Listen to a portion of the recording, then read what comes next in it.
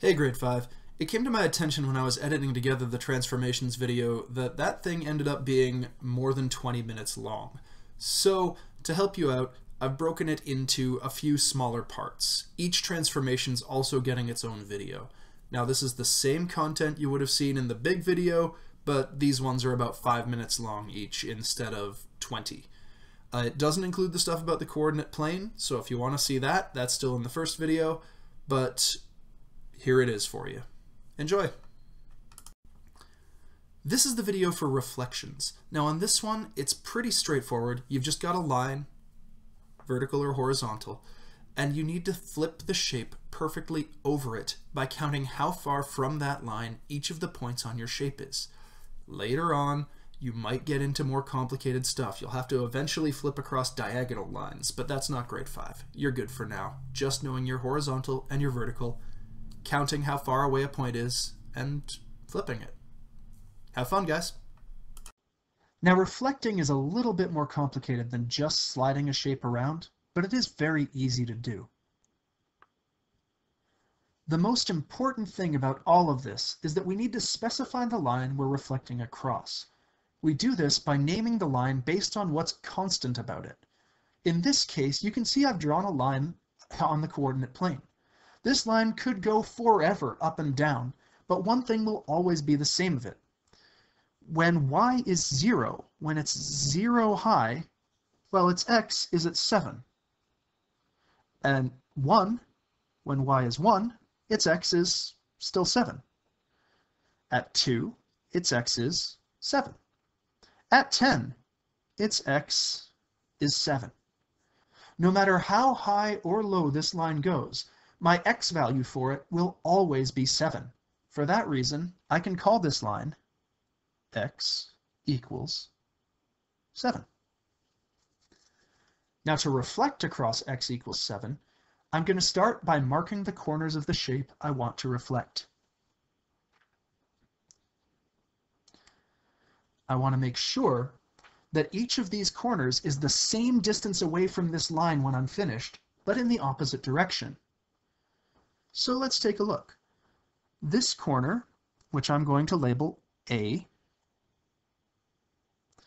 is 1, 2, 3, 4, 5 spaces to the left of my reflection line. So I need my new A to be 5 to the right.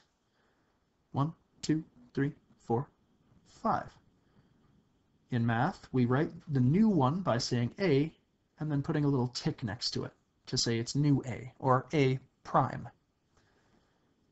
This one, which I'll call B, is 1, 2 to the left, so it needs to be 1, 2 to the right.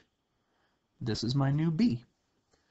And down here, C is 1, 2, 3 to the left, so it needs to be 1, 2, 3 to the right.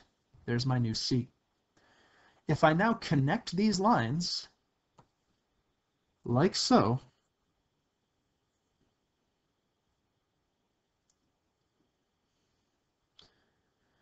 you can see I've made a mirror image of my scalene triangle across that horizontal line.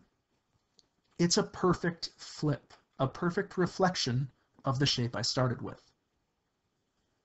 Let's take a look across another horizontal line this time. Now this line could go on forever to the left and right, but everywhere it goes, its y value is going to be 5. So I can call this line y equals 5.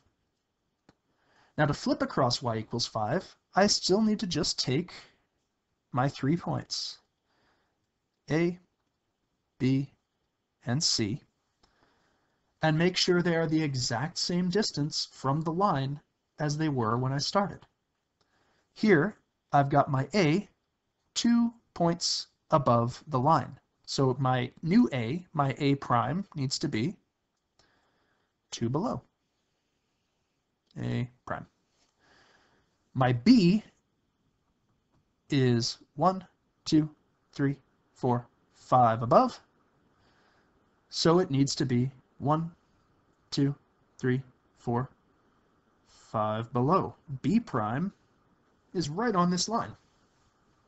And my C is on the line. C doesn't need to move. If I move it 0 away from the line, it's still going to be 0 away from the line when I'm done. C prime is in the same spot. Now again, I just need to connect my dots.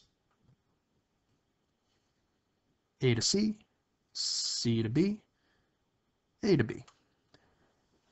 And again, I've got a perfect mirror image of my triangle, but now I've flipped it vertically instead of horizontally, across the line y equals 5.